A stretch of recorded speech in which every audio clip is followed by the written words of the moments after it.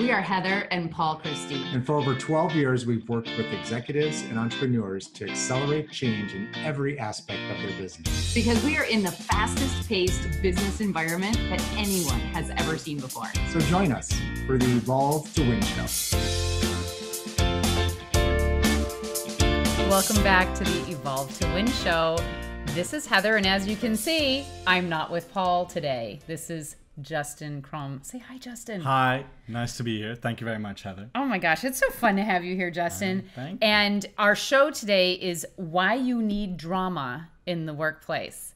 And I don't know about you out there, but I've certainly experienced drama in the workplace, and you would think that you'd never need that. But our guest today, Justin Cromme, is going to tell us exactly why we need drama in the workplace. Trust me, you need drama. Okay, and The right type of drama. It's the right type of drama, of course. Now, I want to help you understand who Justin is and how we got connected. So he is officially our newest foreign exchange student. And Justin comes to us, well, immediately from the Netherlands, but he's studying right now in London at the Royal School of Speech and drama.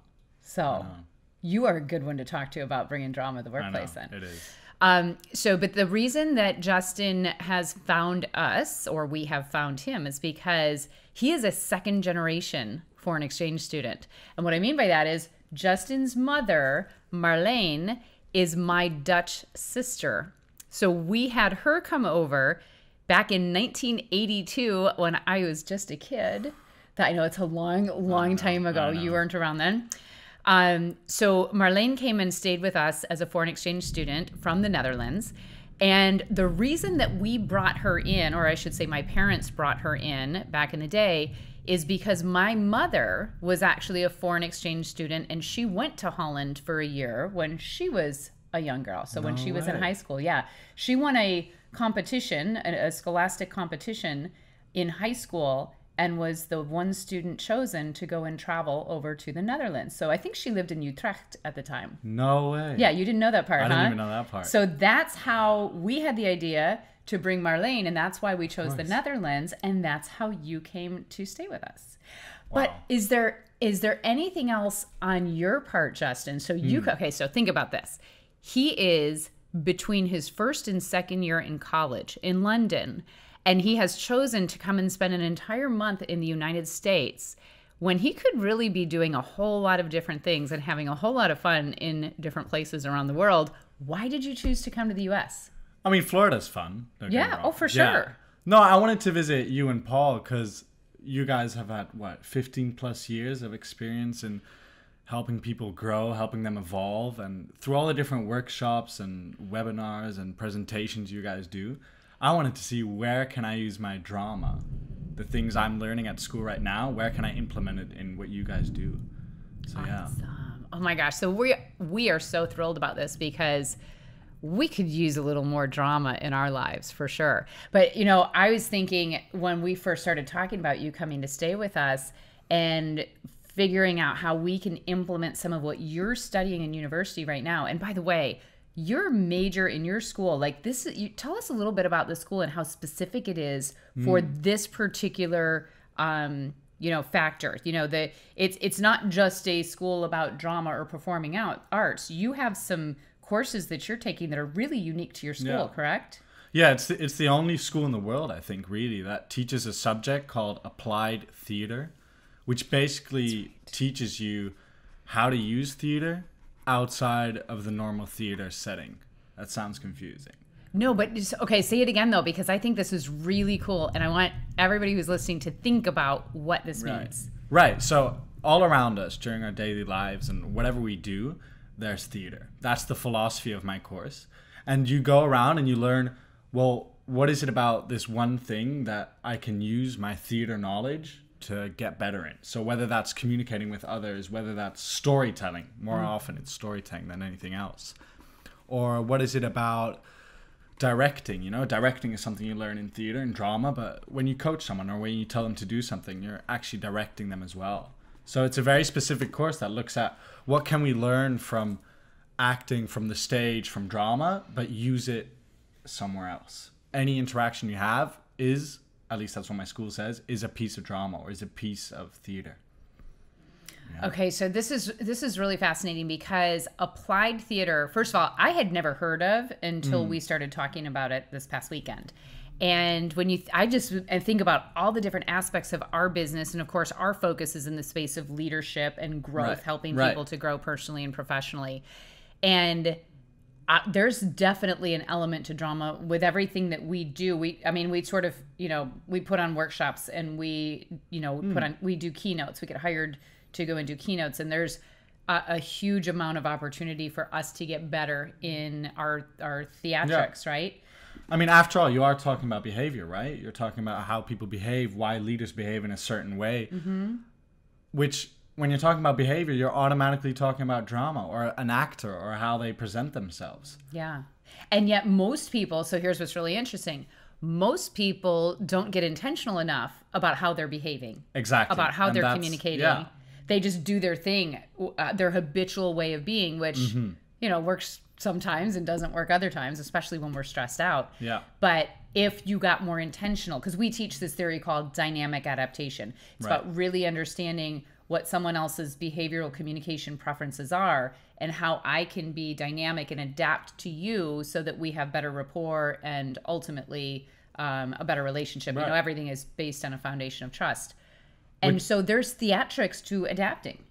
It's what an actor does. If an actor sees their audience is laughing for longer, then or a comedian, for example, if they see their audience is laughing, then they'll maybe say the joke again or make the joke longer or whatever they need to do. But it's constantly being able to adapt to your audience and adapt to what's happening around you.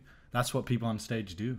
Yeah. So that's really cool. Very interesting. Now, when you think about applied theater, I'd like you to give us a specific example of how you have experienced already bringing drama into the workplace. And you may be able to hear some thunder in the background. It reminds me why we like to film this earlier in the day, but we'll just ignore the thunder. We're fine. Okay.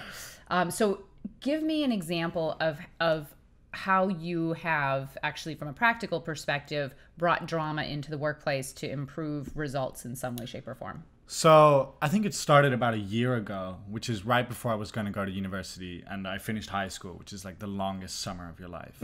And I decided, you know what, I'm going to go out on a limb and I'm going to do a bartending course, which was the biggest thing I'd ever done. And I spent 4 weeks in New York learning bartending, learning all these amazing theories and tricks and recipes and whatnot. Then I left the course thinking, this is great, I'll be able to have a bartending job while I'm studying. But I don't know, I felt empty. The course just didn't teach me something. I was like, I don't know what it is. I knew the recipes, but I didn't feel like a bartender, I'll put it that way. Okay. So I applied to all these different jobs, and eventually I got a job. And then my first hour of my first shift, I realized immediately what it was. They just taught us the recipes, but they didn't teach us how to behave behind the bar. And after all, a bartender is just an actor with an intention. That's what I've come to realize. Because you're not just selling a drink. No one goes to a bar to get a drink. Let that sink in. It sounds weird. Yeah, but I get it. You won't go to a bar to get a drink, because otherwise you just drink at home. You wouldn't have to go to a bar. That's Exactly. right. So you go to a bar for an experience, for the bartender, for the story, for someone selling you a drink. And so I worked at a bar for about 4 or 5 months. And at the same time studying what I'm studying, I realized this is it. This is when I started using drama in the workplace. And so was this in London? This was in London, Okay, yeah. So you're working 4 or 5 months at a bar in London. I want to go back to what you said, because this is so stinking cool. There's 2 major things that I had to stop on.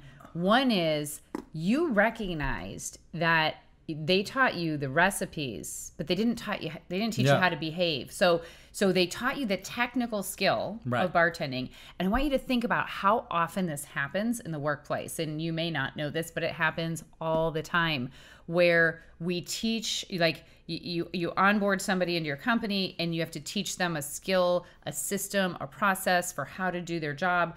But if you miss the part of who do you need to be as you're doing the do, right? So they taught you how to do what you needed to do, but they didn't teach you how to be. And there's like those 2 things together are the formula for success. Exactly. So, but you knew because of your studies that you could bring that into it. So that is awesome that you figured that out. So you said a bartender is just an actor with intention. Yeah. Isn't that what we all are, though? I mean, isn't every I know. role? That's when you think about it, it's true. So I started bartending, and I started making my drinks, and I started, someone would order a drink and I'd sell them the drink and that'd be it. And then I realized, well, there's more to this. There has to be more to just a drink. I mean, why would you come to a bar? It has to be an experience. And then so I started preaching to my colleagues, and I started experimenting with how can I get more out of this person than just a drink or than just like a few bucks for their beer. And I started being an actor essentially behind the bar. So someone would walk in and they'd be a bit low or down. And it's like, oh, just get me a beer, and that's all I want. And then I'd talk to them and I'd go with them. I'd tell them a story in the hope that I could sell them more, or sell them maybe 2 beers or something else, or a cocktail or whatever it may be, which is, for the company, it's great because they're making more revenue. Mm-hmm. For them, it's great because they're not just having a drink, they're having an amazing experience, which means they'll stay longer. And it's one of those things, how can drama change what you do, the interaction you have with a client? Yeah. Gosh, you think about customer experience, and this is such a hot topic. How do you, who do you need to be to change the dynamic of how the customer feels when they leave you, right? Yep. And so what you did, I can't help but think about it, and I'm sure anybody that's my age-ish is thinking to themselves right now about the movie Cocktail with, isn't that what it's called, with Tom Cruise? Yeah. You've seen it, obviously. Yeah. But that's what I'm imagining is that you become, that's what I think of, what I would think of. Look at Tom Cruise. He's the most popular bartender. Everyone loves him. The girls go crazy, and that's because he's got the smooth moves. He's got a line for everything. He talks to them. Yeah. And then you'll see the girls, they stick at the bar. They come around the next day, and yeah. That's how you sell a drink. Did you develop a bit of a following of people who would actually come to hang out at the bar because they were having a great time? I did have a few people that would enjoy me serving them, definitely. Yeah. And there's always people that just want their drink, period. And then they'll talk to their friends. But there's definitely people that will go to a bar hoping for some interaction, some entertainment. And if I can give it to them, and more importantly, if I can not just give them that entertainment, but make them stay for another drink or make them buy a more expensive drink. Yeah. That's it. That's all you want. Yeah. And you think about this. So this really goes to, if we're thinking about how you measure success in any business, there's one piece of the formula that has to do with gaining a customer. There's another piece of the formula that has to do with how much the customer spends while they're with you. Right. And how often do they come back? How many times do they repeat visit? So you're hitting 3 major aspects of, that's what I'm hoping for, that formula. And I'm thinking about how you translate this into all different areas. And I think that, if you think about the business that you're in right now and you ask yourself, well, what if we could put some theater into our customer experience? What would that look like? How would we do it? How would we train our team to do it?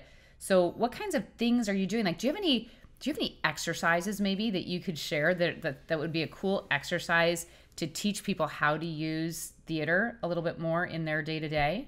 I think one of the most important things I learned, and this is just one of those things I keep telling myself and telling other bartenders, is not every interaction has to be a transaction. So one of the first things you do when someone walks in is you get close to them. You make them want you. You make them want to listen to you. Think about it when you watch a movie, right? We were watching a movie last night, and just these characters, they draw you in. You want to know what's going to happen. You want to know what they're going to do. The same with this bartender. You're thinking, oh, he's telling all these stories. I want to know. I'm going to stick to this bar. I want to see what happens. So that's one of the things, is definitely, get close to your customer and try to tell a story, whether it's about what you're selling, whether it's about them, or whether it's about you. Tell the story. That's one of the things. Man, what else? There's so much you can do. Try to place yourself in their shoes. I think is a big one as well. Okay. So that requires obviously being really perceptive. Right. Really so being perceptive. A great listener, looking not just for the words people are saying, but watching body language. Are they in a happy mood? Are they sad? Are they tired? What's going on with that person in the moment? And what's interesting is, I call it background music. You never know what someone's background music is that's going on in their life. You may have somebody who walks through your doors, whether you're a bartender, whether you're a lawyer, whatever business you're in, and they may have had something that's just happened in their world. Maybe something tragic has happened, and you just don't know it. And so are you perceptive enough to know when somebody needs a smile? Everybody needs a smile, right? but to just pick up on what someone needs in the moment. Everyone's a can of soda. That's how I like to think of it. A can of soda. Yeah. Tell me about that. Well, you never know how shaken up they are until you open them. So they might come into the bar and they sit. Have you never heard of this one? I've never heard of this one. Is this a Dutch thing? No, not even. I think a lecturer told me at one point is always be careful and always be perceptive. Because, they'll come into your workplace or to the space where you're supposed to welcome them. But you never know how shaken up they are by something that just happened until you start talking to them. Wow. And they open up and you don't know how much that can of soda is going to fizz. Wow. I don't know. That's a bit of a... That's pretty cool, though. I can totally get that analogy. I wouldn't have gotten that on my own, so thank you for walking me through it. But that is what it takes, is taking... And obviously, with my course, we learn how to be actors and how to place yourself in other people's shoes. But even without having the actor training, always trying to be perceptive of what other people... What signals they're giving off through body language, through facial expressions, where their eyes are going. And trying to fit into that, how much you can push them to buy something, or how much you should sometimes think, you know what, I'm going to leave it, and maybe they just want to have a great time. I'll come back later. Yeah, got it. So I like that. Not every interaction needs to be a transaction. And yet, probably if you're in a sales position, you think so much about that goal of the transaction, and sometimes it's that gets in the way of the transaction. Exactly. Right? So it's allowing someone to be where they are in the moment and really trying to figure out what the right next step is. Exactly. Yeah. Okay. So one other question is, you said something about your actor training. So as you're going through school, do you actually have acting classes that are a part of school? Yeah. And what does a day look like in an acting class? Like, are you standing? I wish I had taken acting in college. I didn't get that one. But are you standing up on a stage and and reading lines, or what is it? So you start with, that's when you're doing a production, yes. Then you'll get a script and a director will tell you what you have to do, where you have to stand, and what kind of facial expressions you have to pull. But for us, most of the time is we walk around a space and we discover things about us that we didn't know we had in us. So we have to walk around with a very different body language, or we'll do a day of just facial expressions where we'll look at each other and try to change. I'll change your facial expression by trying to change my facial expression. I love that exercise. We'll try to do that one as well. Okay, that's fun. So just trying to see what it is in you that you haven't expressed yet, which sounds really scary, but I don't know, being jealous and happy at the same time. How do you embody that? How do you express that through your face and your body? Gosh, so this is really interesting. I would imagine then in your actor training, you are really getting in touch with not only what your body language looks like, but what is the impact on other people because of my body language. Right, exactly. And you're more in tune with the body language from others because of this, because you're so intentional about paying attention. And that is such an amazing skill. For emotional intelligence, right? That's a massive part of emotional intelligence. And you don't want to know how often I've used that in a bar. So I'll be working behind, and usually I'm the clown, the one that has a lot of energy and yells around and really pipes up the energy. But sometimes you have someone walk in the bar who's very low and just wants a drink, or something's bad has happened, and immediately I turn on and I change my body language according to them so that they feel comfortable. Got it. And then I become very aware of how slowly I walk, how my body expresses what I feel. And I try to feel what they're feeling so that they're comfortable and they can connect with me.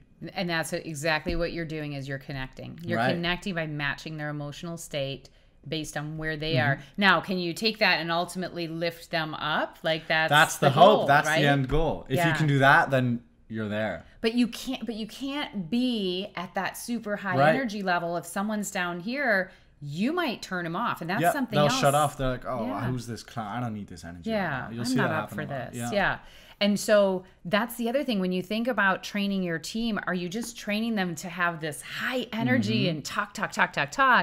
Because some people will give you an instant message like, I'm fine right now. This is too like, much. Yeah, too much. Not everyone's like you. Not everyone's on your level.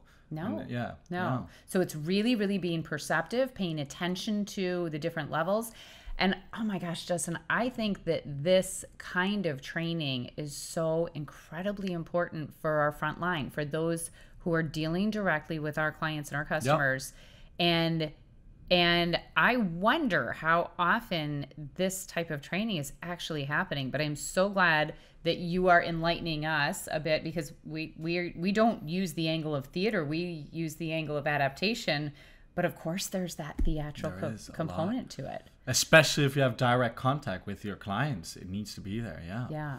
Yeah. Well, what's really interesting is I grew up in the theater because my mom was, so she was an actress and a singer, and she did off-Broadway kind of stuff, like community theater kind of production. So I grew up like with my sleeping bag as a little girl in the theater during rehearsals. And I just remember being in that world all the time. And it was so fascinating to watch all that, you know, it's like just fun and exciting, and like the different levels of emotion that went up and down. And could you tell by your mom she was amazing at communicating with others, or trying to? Oh yeah, absolutely. But I really couldn't figure it out at a young age when she was in Guys and Dolls and kissed Nathan and he wasn't my dad. I was like, that's stupid. But it was fun to watch. And even outside of the production, they were still theatrical with each other, right? Do you find that with your friends at school? Oh, like, do you keep up We're constantly on the tip of our toes. We're constantly pushing each other, doing improvisation games, doing sketches with each other. Just because it's fun, it's energized. And I mean, whenever you want to do this in any type of workplace, drama is fun. If you can teach something through drama or theater, people want to get up. People want to be on stage, want to be in the spotlight.